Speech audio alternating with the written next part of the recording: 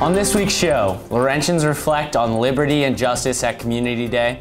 The Alliance of Black Cultures kicks off Black History Month. We profile musician and singer-songwriter Zoe Thierfelder and hit the slopes with the ski club in Vermont. Lawrenceville's 10-minute newscast begins right now. From the studios inside the Lawrenceville School's historic Pop Hall, this is L10 with Aidan Duffy.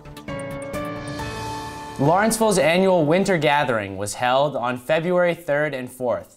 Parents immersed themselves in the Lawrenceville experience over the weekend by attending their children's classes, becoming students themselves in master classes, lunching in their student's house, participating in college counseling seminars, and rooting for Big Red at athletic events. Congratulations to fifth formers Alexander Liu, Brett Peskin, and Riley Corin, who were nominated for the United States Presidential Scholars Program. The Presidential Scholars Program recognizes high school seniors for outstanding achievement in the academic, arts, and technical education. On Wednesday, fifth formers Jordan Blasingame, Dylan DeMarco, and Nico Sachi signed NCAA National Letters of Intent to continue their career as student athletes. Blasingame and DeMarco will play football at Stonehill College and Bucknell respectively, while Sachi will play women's lacrosse for the Washington and Lee Generals. Former National Hockey League player Bobby Sangetti, Lawrenceville class of 2006, will represent the United States at the Winter Olympics in Pyeongchang. Selected as a member of the U.S. Olympics men's ice hockey team, Sangetti was a member of Big Red Boys varsity ice hockey. Sangetti joins another Lawrenceville Winter Olympian, Jenny Knowles, class of 2019, who is a goalie for the Joint Korean women's ice hockey team. On February 1st, the Lawrenceville community paused to consider the American dream during Community Day activities. Listening to speakers and participating in workshops, students were eager to stretch their understanding. We fanned out across campus to bring you this report. Hi, my name is Tiffany Thomas, and today I'm here at the KAC for our annual Community Day. We just heard from Sonia Nazario, who is an amazing author who currently writes for the Los Angeles Times. She's best known for her Pulitzer Prize for her book, Enrique's Journey. So everyone right now is leaving the KAC and heading to their workshops. And so here we begin Community Day 2018. Out of the 46 workshops offered at this year's Community Day, we got to visit 3 of them. People are less likely to get enough sleep. So children who use a media device right before they go to sleep are more likely to sleep less than they should, more likely to sleep poorly, and more than twice as likely to be sleepy during the day. This whole session was pretty cool because we learned about nomophobia and how much people use smartphones. We did a quiz where we were asked whether we'd be nervous or annoyed if we didn't have our smartphone, or different situations, how connected we are to our smartphone. In this cell, prisoners are confined for 23 hours a day. The light is on all the time.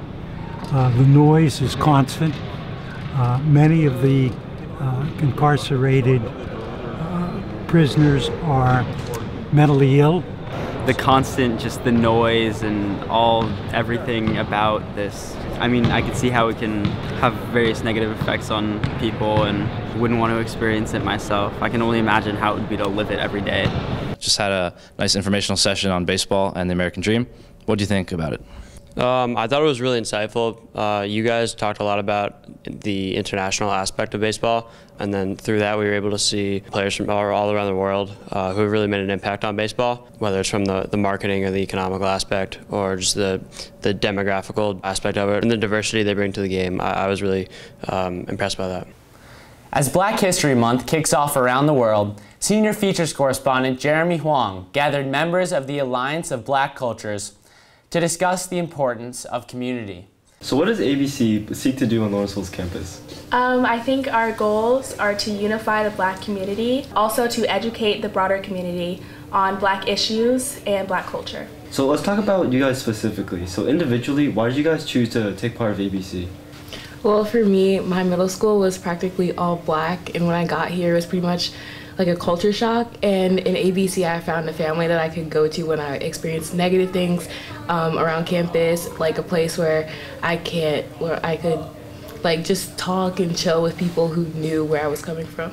Yeah, especially coming in as a freshman, I think it's really hard because you're just meeting everyone and you're just trying to like still remember your background at the same time, kind of seek and like find new friendships. So I feel like, at least for me, when I first joined ABC, it was kind of just like a more like a closer knit family where it's like students of like Laurentian students, but it's also people who understand my background, understand where I'm coming from, and can help me out with different issues that some people on campus wouldn't be able to help me with. Coming to Lawrenceville was not as much of a culture shock for me, given that I grew up in a predominantly white area, but at Lawrenceville I really felt the need to connect to the Black community more, and ABC provided that community for me.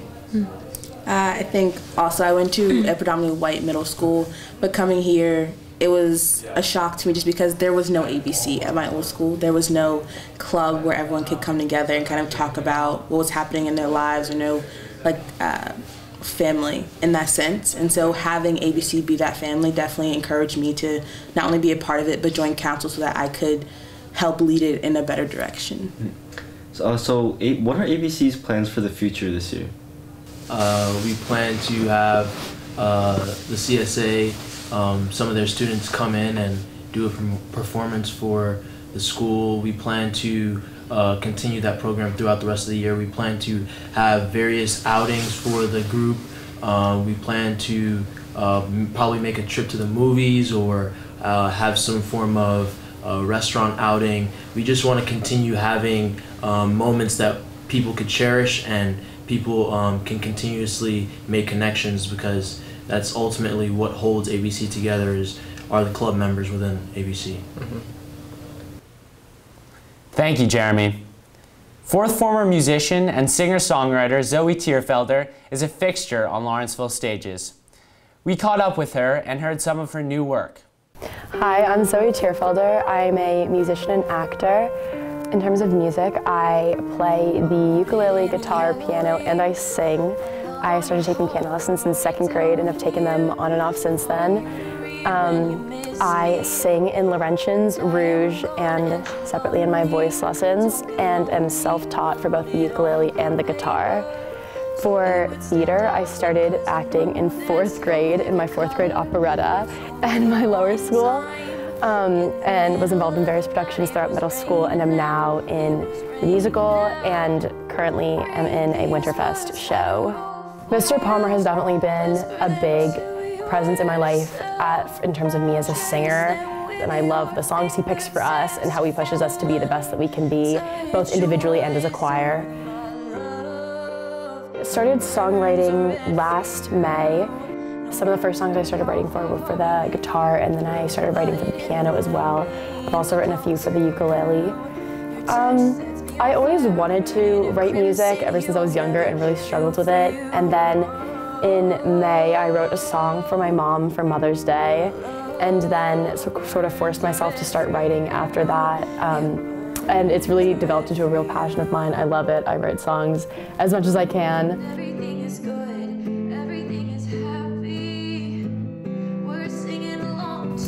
A lot of mine aren't based about real fact or real experiences of mine. A lot of them, I sort of come at them like a fiction writer writing a story, just instead of a book, it's in song.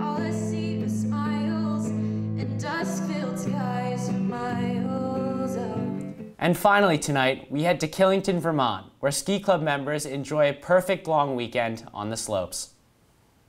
Thanks, Aidan. We're on our way to Killington Mountain for the Lawrenceville Ski Club's annual winter gathering trip. What are you looking forward to today?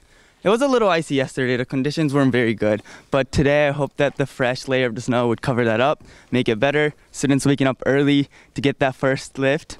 Teachers are excited. Alrighty, let's head off to the shuttle. When we signed up 2 weeks ago, we were unsure about the weather, but it's supposed to snow now through tomorrow morning, and we'll have clear skies beyond that. Everyone's excited and ready to hit the slopes. I'm here with Bill from the Killington Ski Patrol. So Bill, how have the conditions been out here? Conditions here are all time today, man. Everything's powder's deep, everything's steep. Go get it. So how many days have been like this year? We've had a few power days this year, but this is one of the best ones we've had so far. So guys, how have the conditions and how's the ski trip been so far? Yeah, the conditions have been really good, and for those of us who haven't had much experience with this kind of powder, it's been a great experience all around. So what's been the highlight of the trip so far? Well, we had a powder day yesterday, so that's definitely been great. What are you guys doing to relax and rest after a long day of skiing? So we're also sore, so what we're doing is just relaxing, playing cards together, making dinner together, we're eating lasagna for dinner, and watching the Super Bowl together. And I'm hoping that Mr. Hughes, I don't have to seem grumpy because he's a huge Patriots fan. With 3 days of ideal condition, this Killington trip has certainly been a success. From the Beast of the East, I'm Matthew McChesney. Thank you, Matthew. That is our broadcast for this Friday night, February 9th, 2018. From all of us here at L10, thank you for watching and have a good night.